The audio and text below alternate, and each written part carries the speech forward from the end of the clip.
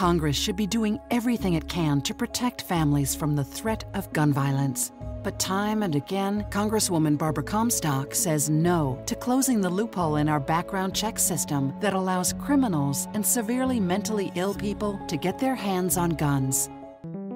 Let me ask you a question. Who should make decisions about our family's health and safety? The people who know us best, or corporate special interests? The state is under pressure from lobbyists to block local government from acting to protect our health and safety. They're pushing laws that put profits ahead of people, and they're keeping local officials from making decisions on our high rents, low wages, and paid sick days. It's time to get corporate lobbyists out of local decisions. Let us decide.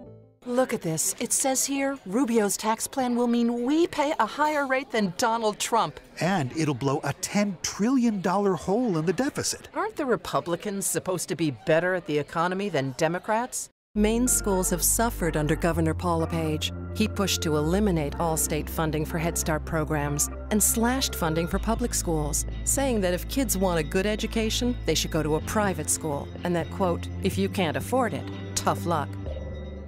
There's only one Rhodes Scholar mayor who really has what it takes to beat Donald Trump, and it isn't this guy. It's Cory Booker. United We Win Super PAC is responsible for the content of this advertising. After 34 years in office, what has Nathan Deal's experience gotten us? It hasn't helped Georgia's middle class, and it sure didn't help us in the ice storm. Remember that? Mayor Tom Broderick, making Anderson a great place to come home to. Expanding and improving our trail system, starting a new summer concert series, and creating new holiday events for the whole family. He's spearheading the revitalization of downtown, jump-starting business growth, expanding job training opportunities, and creating jobs. Working with both parties to fund the rebuilding of the 8th Street Bridge, saving taxpayers $13 million. Mayor Broderick is a good man for this city.